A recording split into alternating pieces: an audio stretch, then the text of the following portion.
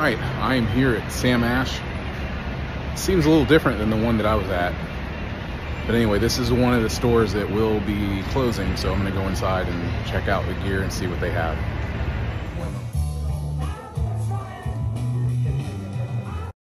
Sorry guys, I had to mute the music here, and you know why. I just do not want to run into any trouble for background music playing that I have no control over. I will say the bass section in this store up in Manhattan is night and day from the one down in Atlanta. They've pretty much run out of all types of gear there, but still they have quite a bit over here. Quite a bit at this location. And I'm gonna check some of this stuff out.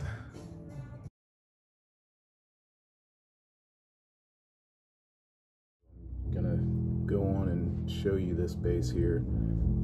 I apologize for the reflection, but I guarantee you, or I can promise you, that this is a beautiful Sterling by Music Man bass. Look at that. You know what, tell you what, I'll do a close-up of it. But right now, I am playing through a Hartkey Kickback KB15.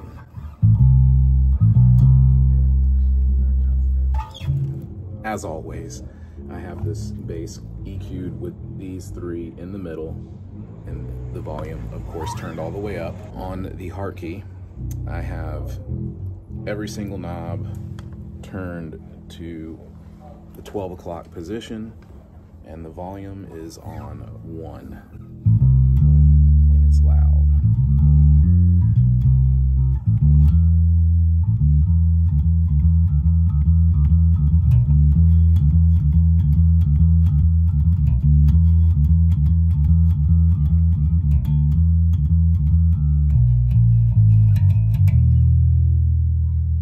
This is the first time I've ever noticed this, but if you look closely, you'll see that I'm going to give you better close-ups of it. Very, very cool. It's too bad that I have the basses that I have right now, because I would totally add this to the collection. It's got a roasted maple neck with a rosewood fingerboard, and it plays great.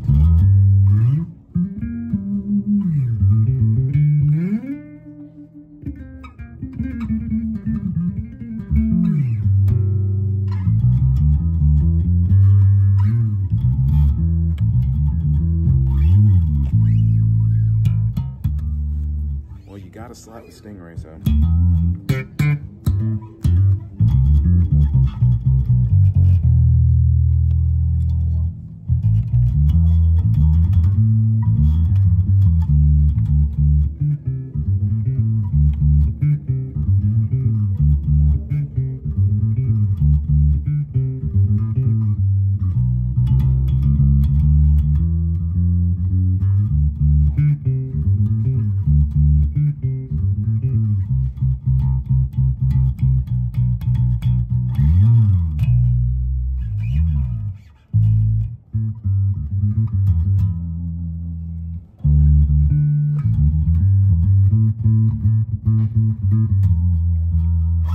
Let me give you my thoughts. That demo of the Sterling by Music Man Stingray, Double H, it did not go well.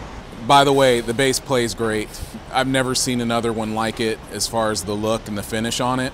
It's really a good looking instrument. But there's a lot of apathy in there, you know. Some of the customers weren't too friendly and some of them were giving them hard times. I mean, it's New York City and it's just a little bit crazy out here, right? But overall, my opinion of this store closing, as long as they keep that other store open, which I'm going to go and check out right now and see what's going on with that. As long as they keep that store open, I just don't really see a problem. Here in Manhattan, I understand that there are a lot of people who come into these stores and they act up and they're kind of a little bit crazy, and I could tell that a lot of the staff were stressed out because of that.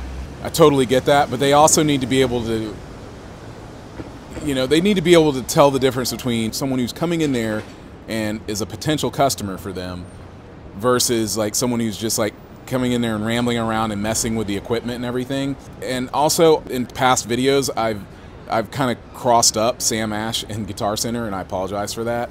but I'm totally talking about Sam Ash right now. I'm not talking about Guitar Center. I'm talking about up here at this particular store, even though it's too late now and they're closing, and I understand, I totally get it, and my heart goes out to all the employees in there who've lost their jobs and they got to go find a job somewhere else. I'm being dead honest with you. I totally feel for you guys. I don't even have words for it. Like, really, I just see the way this world is now, and it's really depressing to see people losing their jobs, people who are in that world, in the music world. It's tough enough as it is. To see them lose their jobs is totally heartbreaking. But at the same time, when I come in there and I'm trying to like play instruments or demo stuff, or even if I just walk in there, I don't want to hear a bunch of BS pop music over the PA. Like, it's really frustrating. And I was gonna say that last time. I guess it doesn't matter because they're closing, and I don't mean to kick them when they're down, but one thing that other music stores should learn from them is don't play a bunch of crap music over the PA. Get used to hearing, because there was a guy in there playing guitar, and I mean, man, he was completely out of tune, and all the other employees in the store, I made eye contact with him as he's playing. I don't know if they were trying to get rid of him or run him off, but after a while they turned on all this pop music, and I don't want to hear Beyonce. Like, when I first walked in the store, they were playing Modest Mouse. I was cool with that because I love Modest Mouse, but I don't want to hear any like top 40, you know, 2024 pop music. I don't want to hear it. I'm sorry, I just don't.